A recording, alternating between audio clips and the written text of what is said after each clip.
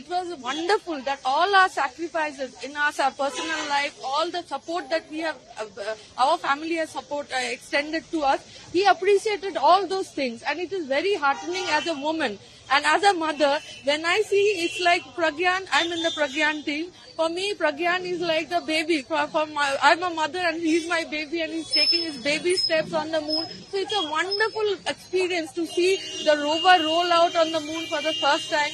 And it was wonderful that our Prime Minister took so much time to appreciate our effort, our sacrifices, and the way he has supported and encouraged us.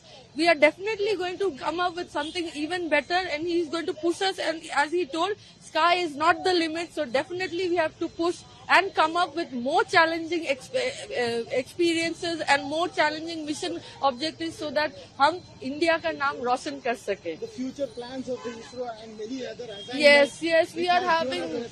Yes, as our chairman told, there are a lot of other missions in plan, like Mars landing mission, Aditya-L1, which is shortly going to be launched. So we are very happy and we are very excited. Just like Chandrayaan 3, we are given an opportunity to again prove ourselves. So let's hope, fingers crossed, this time also we'll be able to do our country proud. Can you introduce yourself? I am Reema Ghosh.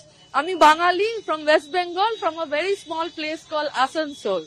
So your designation, no? I am scientist. I'm scientist. I'm working in control system in URSC center, and I was working in Pragyan control path planning module.